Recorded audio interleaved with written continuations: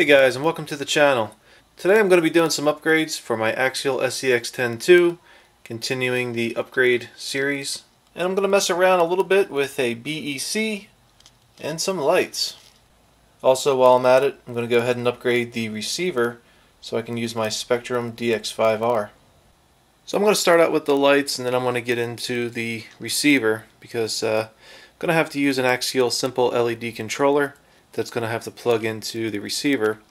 So I'll go ahead and put the Spectrum receiver in at that time. And then lastly I'll put in the BEC and I should be good to go. Okay. On the inside of the SCX10ii, the light buckets are already in there.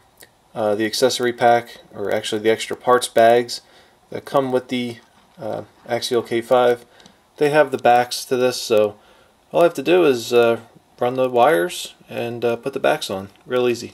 And the lights that I'm going to use are the AX24254. That's the orange LED, the marker lights. And I have the 24252.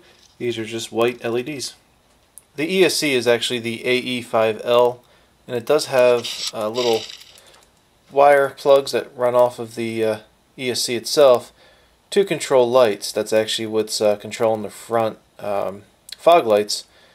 But they made it so you can't use existing Axial lights. So that's why I have to go ahead and use the simple controller.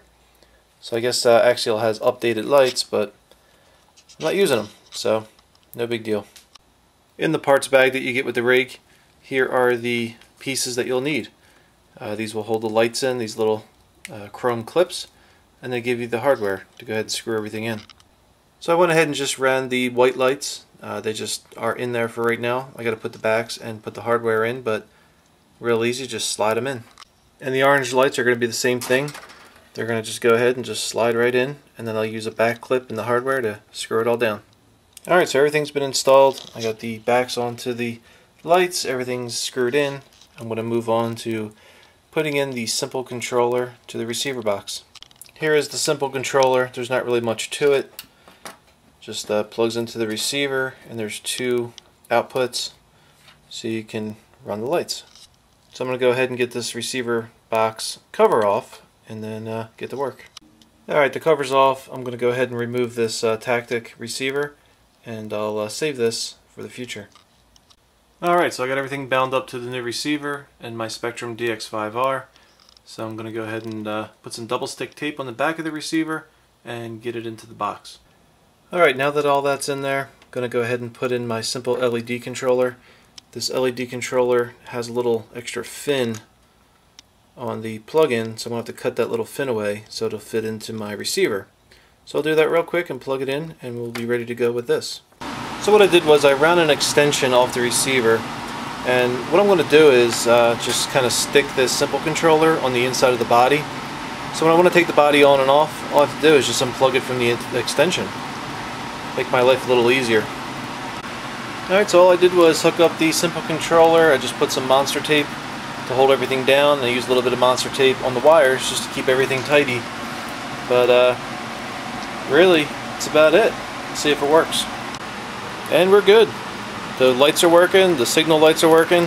These aren't going to blink when I turn the wheels or anything. They're going to stay solid orange, but I don't really care. I kind of think it looks cool. So, alright, lights are done. Time to get the BEC hooked up.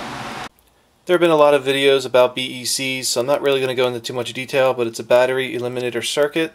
It basically ensures that I get power to the receiver when I need it for the servo. I'm running lights now.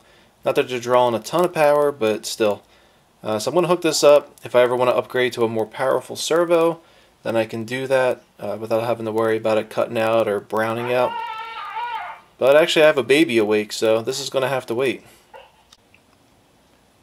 Yep, baby's awake, so that's going to cut it for this video, guys. If you liked what you saw, please click the like button. Don't forget to subscribe. Have a great day. See you soon.